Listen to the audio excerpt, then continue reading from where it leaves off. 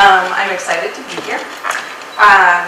My name is Elizabeth Tyson, and I co-direct the Commons Lab at the Wilson Center. And I'm here to talk to you about elephants in rooms. And I'm actually really happy that this presentation went before mine about leverage points and systems, as you are about to see. And I apologize because I'm reading notes off of my phone, so if you see me squinting, that's what's going on. So what is the Commons Lab? The Commons Lab is a project that was actually founded by Leah Shanley back then, who will be speaking in the afternoon. And it is part of the Science and Technology Innovation Program at the Woodrow Wilson International Center for Scholars. And our mission is to mobilize public participation in science, technology, and policy. And we mostly work in the fields of citizen science and crowdsourcing, which you heard a bit about yesterday. So when I was trying to come up with what to say for this presentation, I went into a huge black hole, and I started reading a lot about Donna Meadows' leverage points in a system. How many of you guys have read this essay? Very famous essay from the 1970s. She is awesome.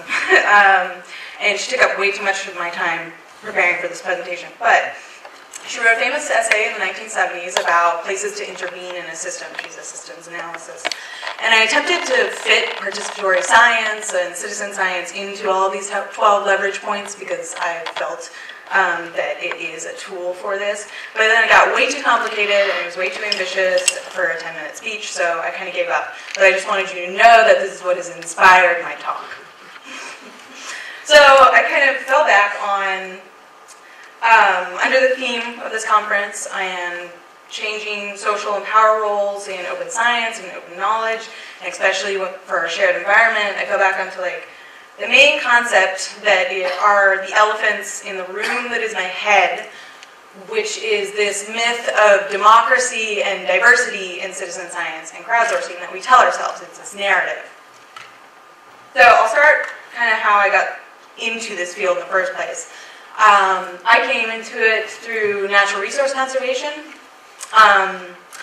For my graduate thesis, I was down in the Sierra Madre in Chiapas in Mexico, and we mobilized Open Data Kit, which is an open source platform for monitoring natural resources, specifically carbon, within the UN RED framework. Are people familiar with that? Reducing emissions from deforestation, degradation. It's kind of like a global payments for ecosystem services scheme. So in my head, it worked like this. So we went into this community. We would offer this awesome open source tool that they could use autonomously. The community monitors would monitor the carbon on their plots, and then they would use this cool new tool and share their data in the cloud, and then scientists would verify it, and then they'd be paid for the carbon on their plots. So in reality, it actually worked like this. There was one guy in the community that knew how to navigate Google Earth, but he could not navigate the back end of the database. And this was all supposed to be very user-friendly. One of the monitors saw the environmental benefit in this and was really excited about it, particularly because he really, really loved birds.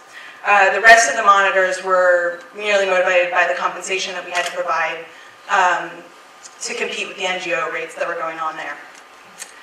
And riddled was and is, RED was and still is riddled with monitoring, reporting, and verification problems at the country level, along with corruption and protection of community rights issues and resources, and has since pulled out of Chiapas in Mexico.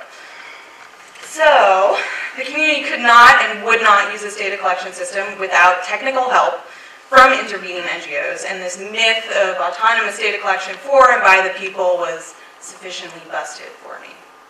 However, there was a silver lining. The community was interested in leveraging the system for automating their internal control operations for coffee production. And so we kind of slapped on a couple questions about conservation at the end of this coffee production monitoring. And therefore, we could get some of the data that we wanted, and they could leverage this open data system with the help from NGOs. Okay, after this thesis, I ran a couple citizen science projects in Oakland, California, bioblitzes and air quality monitoring. And then I moved to DC to work in the Commons Lab on a more meta level. And I want to add a caveat here. There's a million assumptions I could add into this. And I don't want to be negative Nancy about this, and I'm still in this field of citizen science and crowdsourcing because I believe in it, and I think it has potential, and I think it has promise. And there are plenty of cit-sci projects that are working towards diversity and democracy in science. But I still have these elephants in the room that is my head, so I have to talk about them. So who participates in citizen science and crowdsourcing projects? Has anyone here participated in a crowdsourcing project? The universe? Yeah, a couple. All right, great. So do I. I have a master's degree, and I'm white, and I come from the US, and it's fun, and there's a lot of people out there like me. Mostly people who participate, at least in the Western world, are educated and white. For crowdsourcing projects, it follows the 80-20 principle, where 20% of the people are doing 80% of the work. Usually they come to a website, they'll do a couple tasks, and then they'll never come back. And they are students and they're scientists. This is true even in do-it-yourself biohacking spaces and hacking spaces. These are scientists who didn't get funding, and so they want to work on the pet project, and this is an awesome community space. And again, that's an awesome public service, and that's good it's happening.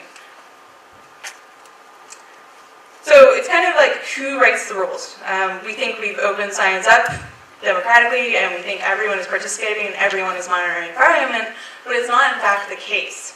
And at the Commons Lab, we think a lot about these problems, and especially as we're working on a metadata standardization project. So in this project, my co-director is running this. We are looking at creating a metadata schema for citizen science projects. More often than not, their data is siloed, and it's not interoperable, but if you create a common metadata standard, you're able to share this data and make it more impactful. However, we're writing the rules. We're creating language for this. And so we're really afraid that we're going to create a standardization that does not include everyone who is working in this space. Because a lot of the time these projects, they don't call themselves citizen science. I think Zooniverse actually actively avoids the word citizen science. They don't call them or crowdsourcing. So before we just set this API out there and these metadata standards, we've embarked on a stakeholder analysis.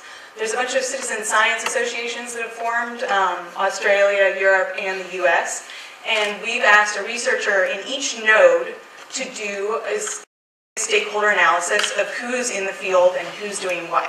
So they're going to ask people who traditionally align with citizen science what they're doing. They're going to ask people who say they're not doing citizen science, but they may be using volunteers to collect data, and we're going to see how this metadata standardization kind of affects them, and how we can get around, or how we can be as inclusive as possible. So lastly, I'm going to talk a little bit about what I've been doing for the past month, and you have to excuse me because I'm a little distracted because I've been here for a month and this is the first time I've seen the sun, whether it be because of clouds or smog, so all I want to do is be outside. But in Beijing, we were working with a bunch of environmental NGOs doing storytelling and how to utilize citizen science and data collection for more impactfully telling your story. We worked with a bunch of NGOs from Western China and the city of Chengdu and in Beijing. We visited Renmin University and talked to them about citizen science, and we wound up at the Institute for Public and Environmental Affairs. How many people are familiar with Ma Jun and all of his work? Just one? You guys? All right. Well, he's an awesome journalist and author, and he started this organization, and it's brought to light, it translates data that is usable on monitoring pollution from plants and factories. And what I found interesting, and I wanted to share this story with you because I thought this was a really amazing project, and it's actually ahead of a lot of other projects in Europe and the US that I'm aware of. But they are working with the Ministry of Environmental Protection there and on foul and filthy rivers. You couldn't have a better name than that. But the rivers carry pollution, and they also carry water throughout Beijing, the city of Beijing. And they're asking the public to identify sources of pollution or take pictures of these rivers. And then this data, through the Blue Sky map, which they released a while ago that demonstrates this pollution from coal plants, this data will go straight to the Ministry of Environmental Protection, and then they have 7 days to respond to these point sources of pollution. Now, this data isn't public. They struck an agreement with MEP to make it private until MEP has a chance to do something about it. Now, that's extremely innovative and awesome and shows collaboration and working together. But I'm going to go back to my caveat of who participates. I think there's about 22,000 people who downloaded this app, and there's about 21 million people who live in Beijing. So they have a lot to go to recruit people. But it's a great start, and you guys should follow along on WeChat, which I am now on. There's a lot of other awesome citizen science going on in China. I met with Green Hunan in Changsha, which does a lot of water quality monitoring. They work with families and have water quality monitoring kits that were made by Green Innovation Hub. We have someone here who represents Green Innovation Hub, and you should go talk to her. Found back there. And I'll probably end with the differences between China and the US in the questions I've gotten. Whenever I give presentations on citizen science and crowdsourcing, an astute and smart audience will always ask questions about data quality. You know, how do you ensure data quality? And good question. Audience is listening to you. That's a good start.